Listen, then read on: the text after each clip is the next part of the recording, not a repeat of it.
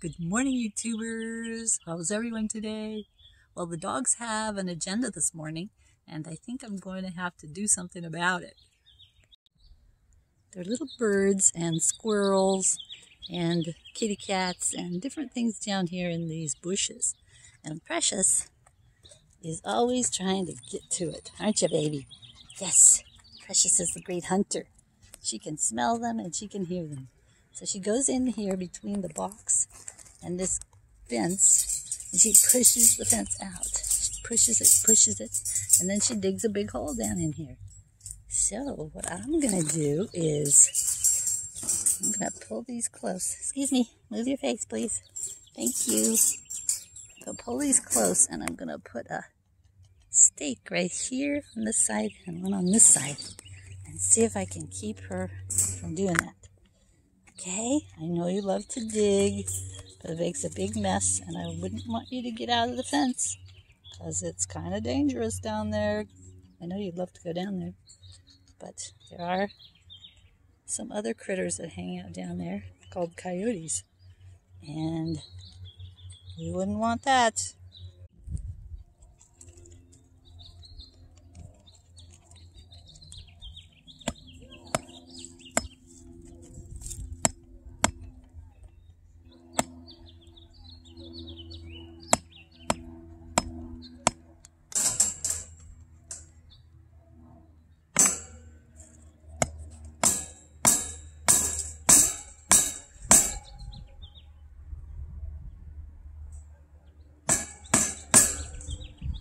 I might have to put one at the other end of the box also.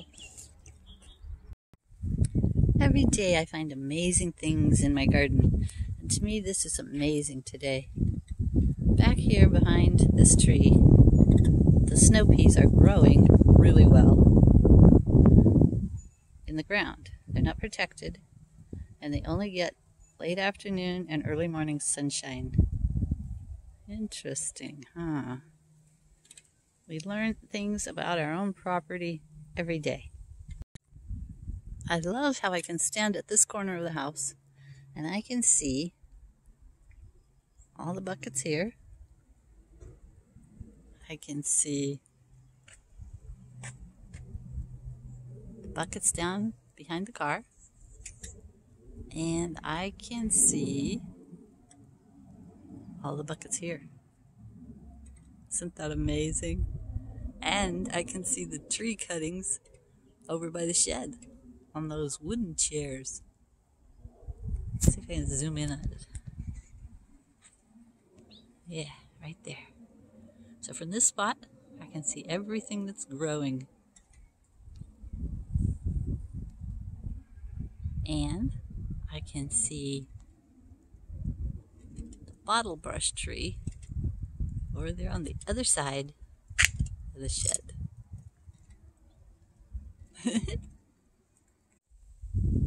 Just look at this corn plant. It's gorgeous. It's later in the day, and so far it looks like the poles have held, and Precious didn't get into the box of dirt. Yay! That's good. I want to show you my purple beans. Okay, there they are. You see down at the bottom here? Something has been chewing on the delicious purple stem. And this morning, this leaf doesn't look good. These leaves are limp, but there's a new shoot right in here. See that one? And there are these little leaves that look okay. So I don't know, but I do know one thing. Purple vegetables in the garden are supposed to be very nutritious. So I can imagine that's why whoever it was chewing only on the purple part of this bean plant. This is the first time I've tried beans, and I've had a couple that grew to about 2 inches and then they were done. So I'm not sure if it's my conditions, if it's the weather, or what. But I just thought that was kind of interesting. So I'm going to watch it during the day and see if it perks up or if it really can't make it. The grapefruit I've been using as roly-poly, let's see, huts, I guess you could call it, or traps. Roly-polies get in here and then I get them out. There's one right there. And then I just take them to some other place in the yard where I'd rather have roly-polies, and I let them go out over there.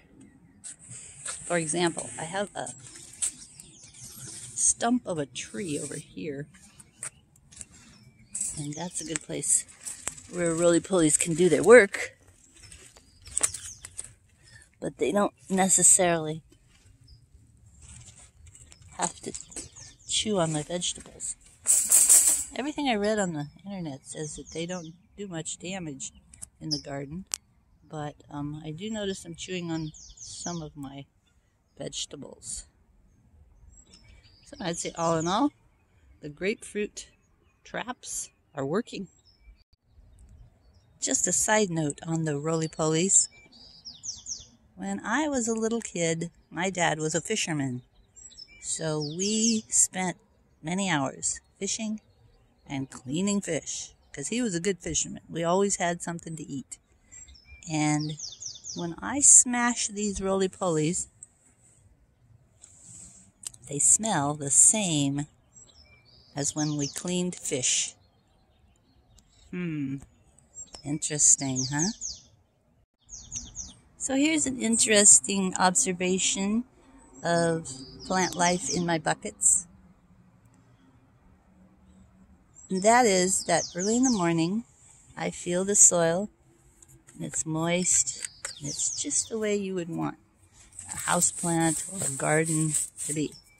It's not soggy, it's not dry, it's just right. And I may have mentioned this before, but by the hot afternoon here in the Southern California desert, these buckets are bone dry. I can't say bone dry all the way to the bottom, but I can say that if I stick my finger in, they are dry down to probably an inch. And so, when I water them in the morning, it always seems like I really don't need to water them. But by 1 o'clock, I am sure glad I did. And we don't have a cloud in the sky today. So we know it's going to be a nice warm day. For the birds?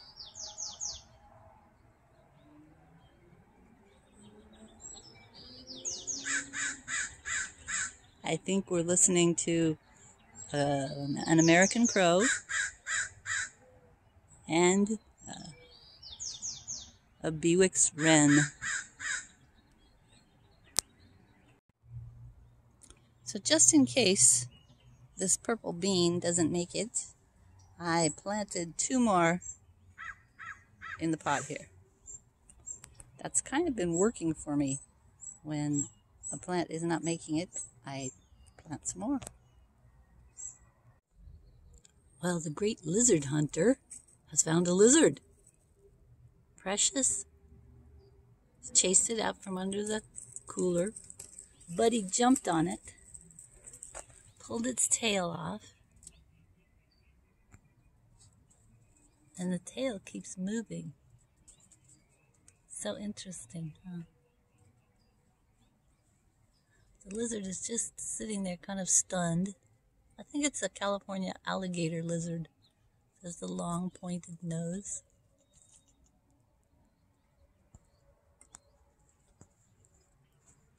Here comes somebody to look at it. Oh, there he goes. He's gone. But his tail is still here. Let's see what Kiki does with the tail. Tail is still wiggling.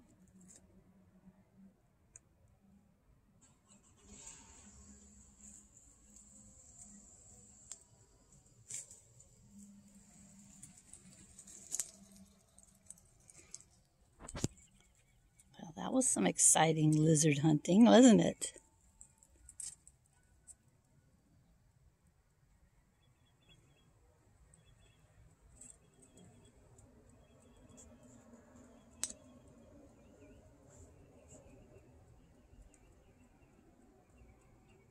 Yeah, pretty interesting means of escape for those lizards. They just leave their tail behind. I'm checking out the temperatures in the compost bins, and this one here is about the same as the ambient temperature, just a little below 70. So not much happening here. Let's try this one. This one is actually my active bin where I keep adding more green matter and more brown matter. We'll be back in a minute to check this. Okay, this one is up to a little above 80. And again, the ambient temperature is a little below 70. So we got a little activity in here. I cleaned up along the driveway and brought in a lot of this material. It is the flowers off the oleander falling down from the neighbor's yard. And it just looked like it would be good in the compost bin. I'm going to keep the compost covered today with cardboard because it's going to be a hot day and I want to keep the moisture in there. So it's looking good. I should say they're looking good. Yesterday I put my